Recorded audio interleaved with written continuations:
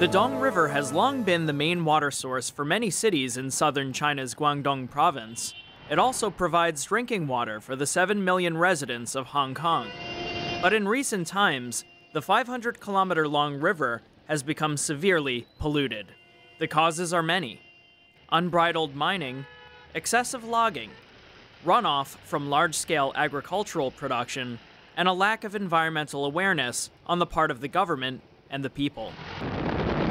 RFA recently traveled the length of the Dong for a first-hand look at the contamination of a river.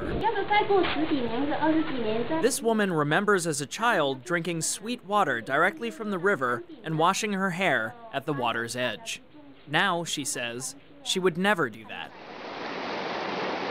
The headwaters of the Dong River lie in Shunwu County, located in Jiangxi Province's mountainous south. The scene there is disheartening. The river had nearly dried up, leaving only a few muddy yellow puddles less than knee-deep. This man says nearby forests were cut down to make way for orange groves. Now, when the rainy season arrives, a large amount of sediment is dumped into the river. Due to stiff competition, local farmers employ heavy doses of pesticides and fertilizers to increase crop yields.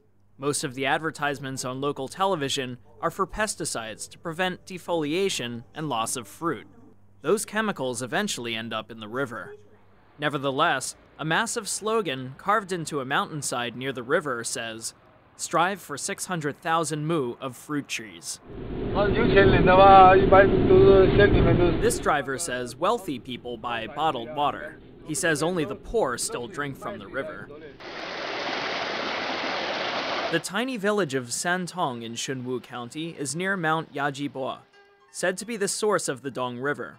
People here earn about $300 a year, despite China's economic boom. This man says only the elderly and young children remain in the village. Everyone else has gone to work in the cities.